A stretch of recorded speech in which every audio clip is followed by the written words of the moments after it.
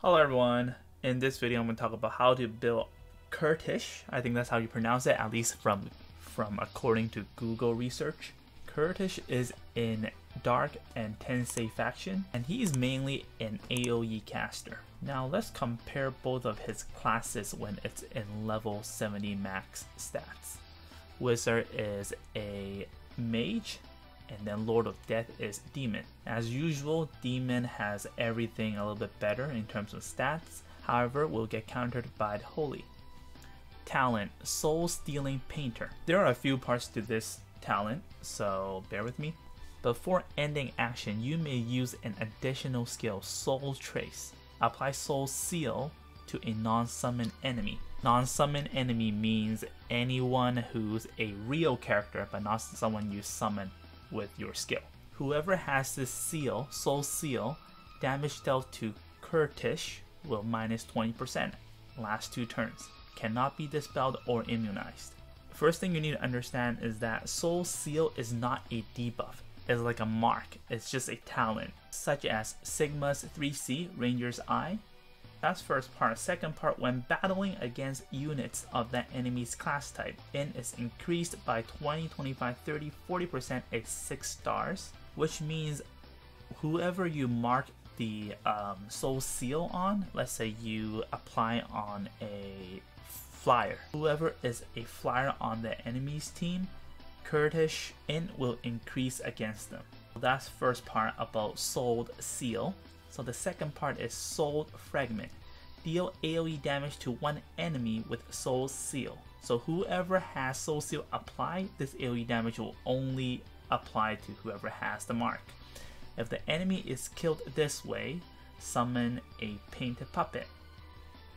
Okay, when this unit dies, summon a Painted Puppet. Painted Puppets inherit the stats of the deceased unit, which means the puppet will be the same stats of Kertesz before he died. If in a non-arena mode, which means if it's not in PvP mode, the stats are capped to 150% of Kertesz stats. There can be a maximum of 2 enemy hero Painted Puppets at any time. Painted Puppet skills, Soul Breaking Omen, passive, active attacks ignore guard and will attack first. Song of Death, passive, after taking action, decrease 1 random stat of enemies within 2 blocks by 20%. Last 1 turn. Pretty much like Gizzeroth. If you kill Gizzeroth, you still have to deal with his robot. Bonding requirement, 4th and 5th bond you need Licorice and Passier's help to unlock. Thank God this hero only has 3 plus 3C, so 4 exclusive skills, so it doesn't take a long time to make this guide. The first skill I'm going to talk about is Disguise. Cost 1, cooldown 3, range all, span single. This is probably his core skill, either in PvE or PvP. What it does is an assist. Target one other ally, confers this hero's type to that of the target. What the hell? Okay. To that of the target hero. That's really bad, the translation I think. Last 2 turns. After use, may move 3 blocks and attack. When using this skill, buffs will not decrease in duration. What this pretty much means is that you can transform your class into a ally class that you wish to target. For example, you are in a demon class and you have to fight against a holy unit and holy enemy, and then you have a holy ally, so you're going to target that ally and you turn yourself into a holy unit, and after that you can move 3 blocks and attack. Next we have Soul Engrave. Cost 2, cooldown 5, range 3, span 4. Magic damage, attack enemies in range for 0.35 times AoE damage.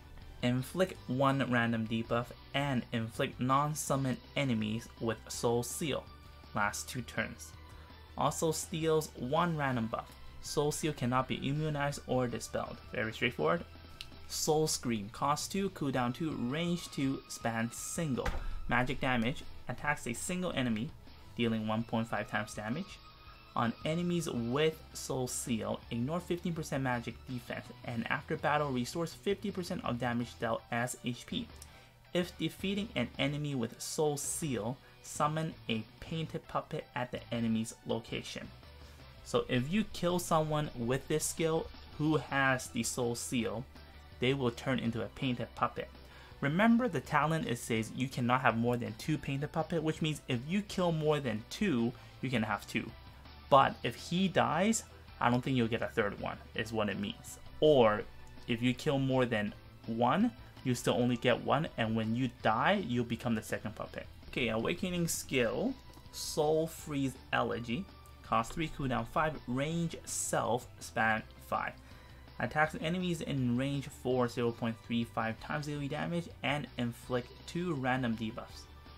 For every enemy hit, restore 20% HP. For every enemy with Soul Seal killed by this unit, summon a painted puppet at the enemy position. Straightforward, it feels like a stronger version of Soul Engrave. Recommended weapon time. I said it before, he's an AoE damage dealer, so I think Miracle Staff is probably the best. But if you feel like you use both and you want to have a little bit more survivability, then you use Rent Moon. If you would like him to be a single target damage dealer, Scepter of Divinity is still very good, especially with his talent with Soul, where he can deal extra 40% in on a Soul Seal marked enemy. Recommended chess piece, we have Tenyo, still the best. If you're not using single target Kertesz, you don't have to use the Nebulous Robe. And if you want more healing, because he has a lot of skill, especially his 3C, where he can restore his HP, then you can use the Twilight Guard for more healing. Okay, recommended helmet. Tenyo, I still think is one of the best in the game for mage or demon, especially if you use his move against skill in PvP. You have a chance to apply the buff to 2 units. Glory of the World is also a very good choice if you want him to be a little bit tankier. There are chances that he's going to use mixed troops. I'll explain that in later of this guide. And Soul Stealer Headdress, if you want him to be a debuffer, and again, if you use his act against skill, you have 2 chances to apply a silence to an enemy, or more than one enemy. Okay, recommended accessories. There are tons of accessory, and it really depends on your playstyle. But for myself, I would use these 3. Fedar Rose, after an AoE attack, you have a chance to dispel 1 buff to every target that you attacked. And Dimensional Jewel, because you pretty much just want to spam your skill, so it's a really good accessory to have. And then last but not least, I recommend Juggler Plushie, just because you can increase an additional turn for disguise.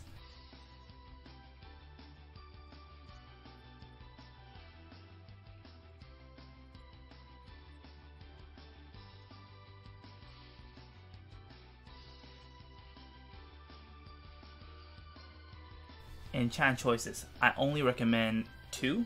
Well, honestly, you can use 3 if you want, but the first one, Clock, if you want to just spam his skills, then Clock. If you do PvE, I would say Magic for the maximum damage, and Breeze for movement. Enchant stats for Gear, for Mastery Stone and Arena PvP Stone, I would say the priority is always in, and then HP, and then the rest is up to you guys. You can go defense or magic defense. Like crit and suffer doesn't really, it's not really valuable using it on him, so preference, all preference. Okay, soldier choices. These 2 are the most obvious. So if you're fighting against a lot of mages, you want to use Sorceress. If you want to deal more damage, use Sorceress. And if you're facing physical attackers, you want to use Crystal Warlock, but you lose a little bit of that damage. And last but not least, I suggest Lava Titan if you want to be super tanky against physical damage dealers. With its move against skill, you have a chance to apply 2 of the fixed damage. Alright everyone, the guide finishes here. I hope you guys had a better understanding about how to build and use this character. If you like this video, don't forget to like, share, subscribe. I'll see you guys next time. Bye bye.